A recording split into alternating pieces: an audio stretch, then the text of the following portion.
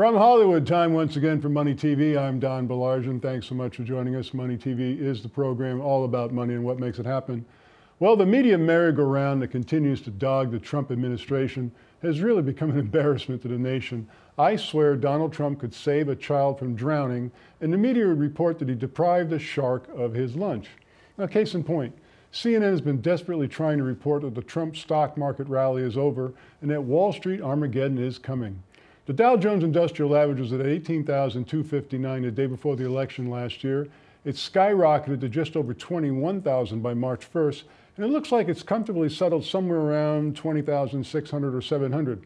That's a better than 13% gain in less than 4 months, and on the day of CNN's dire prediction, well, the market was up well over 100 points. The failure by Congress to pass the repeal of the drowning Affordable Care Act was a particularly embarrassing moment in journalism once again, as reporters were tripping over each other to celebrate the news. I, for one, hardly think this fight's over. The healthcare system in this country is teetering on the edge of disaster. Exchanges are shuttering, premiums are ballooning, and deductibles are going through the roof. It now costs more to pay health insurance premiums in some states than it does to pay the mortgage, and that's simply absurd. Republicans were swept into control of the last election with the repeal of the healthcare debacle at center stage, and the issue is indeed going to be fought again. Forget what CNN is saying. Then just when you think it couldn't get any nuttier, along comes the issue of so-called sanctuary cities and Attorney General Jeff Sessions' threat to cut off federal funding to those cities who don't comply with the federal law dictating that cities and states cooperate with immigration officials over criminal and illegal aliens. How many lawful U.S. citizens have to become victims of crimes by certain bad people who aren't legally here to begin with? A college football prospect was gunned down in his own yard. A young convenience store clerk killed over a pack of cigarettes.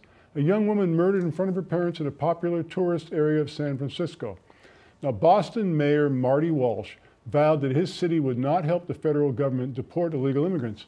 If people want to live here, they'll live here, Walsh said. They can use my office. They can use any office in this building.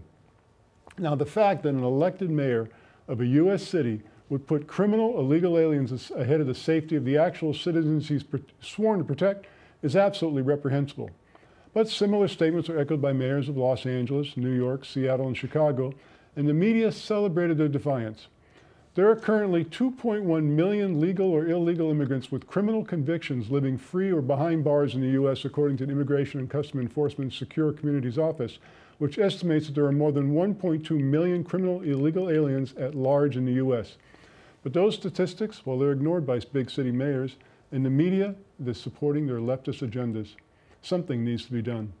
Now, here's something that you don't have to worry about ever being done. It's our toll-free number, good from anywhere in the world you're watching the television program, 888-259-4449, to get free information about our featured guests. When you do call, be sure and ask to be added to the subscription list of our Money TV newsletter. Again, that is also free. Call us toll-free from anywhere in the world, 888-259-4449. Visit us at MoneyTV.net. Please like us on Facebook and follow us on Twitter.